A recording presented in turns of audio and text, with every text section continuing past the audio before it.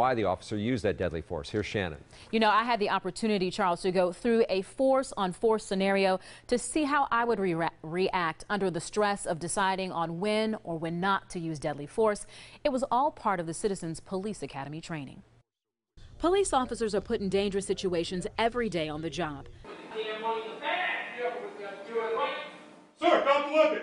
The hardest and most scrutinized aspect of the job, when and when not to use deadly force. Decision-making in firearms training is key. That's completely wrong. I, along with 15 other citizens, were allowed the opportunity to see what we would do if confronted with the same split-second decision.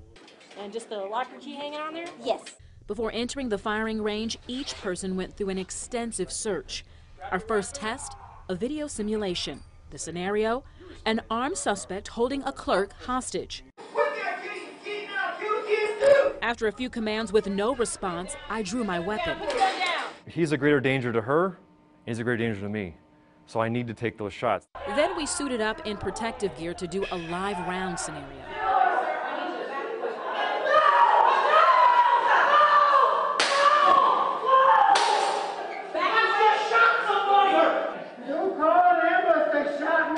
We were responding to a woman unstable with a knife, and as you can see, the situation quickly changed.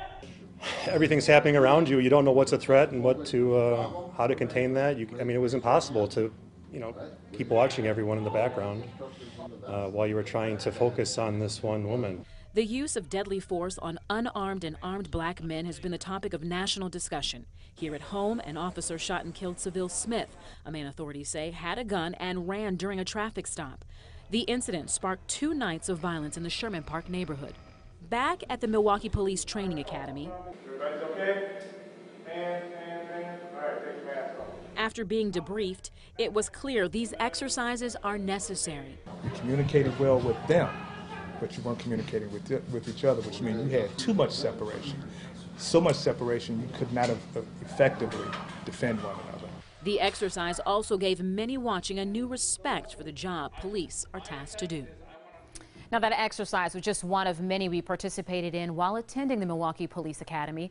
The next 6-week course will take place in January, and it's easy to apply if you want to. We have a link inside this story on our website at tmj4.com. All right, Shannon, thank you. Community Oregon.